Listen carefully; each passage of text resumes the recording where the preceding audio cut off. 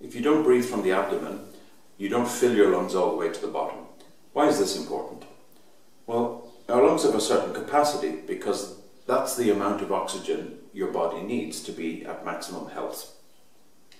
If you only half fill your lungs, you might as well be only filling one lung fully. And I think you'd agree that choosing to fill only one lung is not a healthy way to live. All of our cells need oxygen, and cells that are deprived of oxygen die. Now, oxygen is transported to the cells through the blood. And if your blood is not carrying a full load of oxygen, your heart has to pump faster in order to transport more blood to carry the oxygen to the destination. So when you breathe properly, your heart can afford to beat more slowly because your blood is fully loaded. So breathing more deeply is not just about getting oxygen to the cells, it's also about having a healthy heart.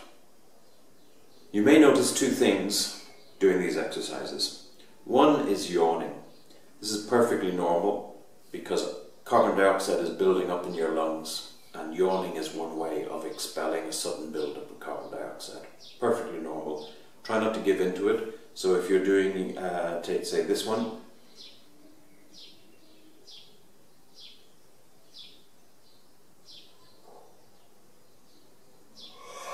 that's the point at which you might feel like yawning. Try to hold the breath there.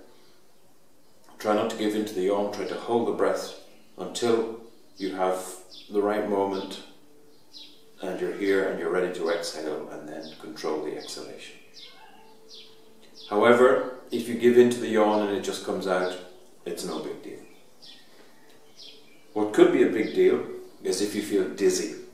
And this is a perfectly normal reaction to a sudden increase in the level of oxygen that your brain is receiving.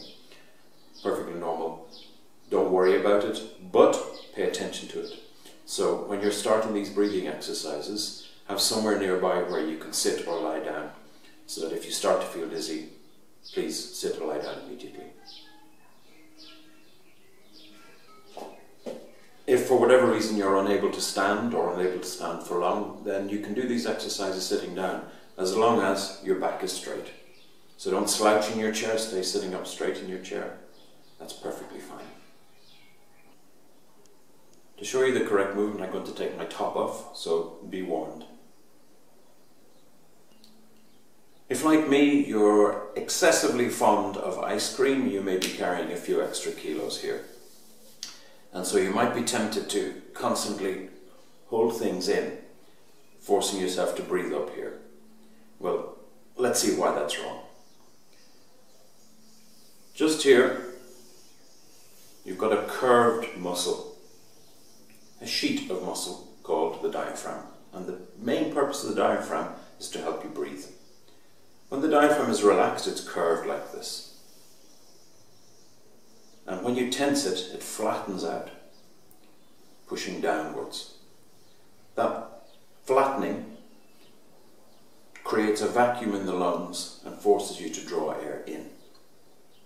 That's the natural way to breathe.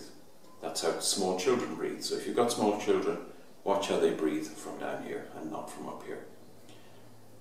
For whatever reason, adults, or even older children, when they start copying adults, tend to hold in the abdomen. So when they take a deep breath, they do this. Why does all this move? Because you're refusing to allow this to go anywhere. The diaphragm wants to push down, but when you hold your abdomen in, it can't. So that expansion of air has to go somewhere. And so it comes up here. And this disturbs your posture, and it also doesn't allow you to fill the lungs, because you're not drawing air down into the bottom. So when that doctor said to breathe like this, he was playing wrong. So what do you need to do? You need to allow all of this to relax, no matter how ugly you think it looks or feels. Breathing in.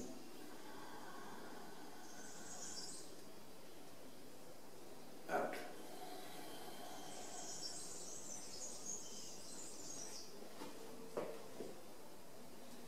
In.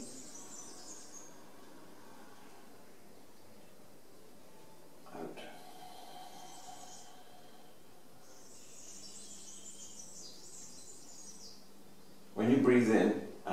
relax this, be careful not to slouch.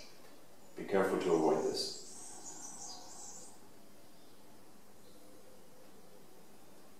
Hips don't move.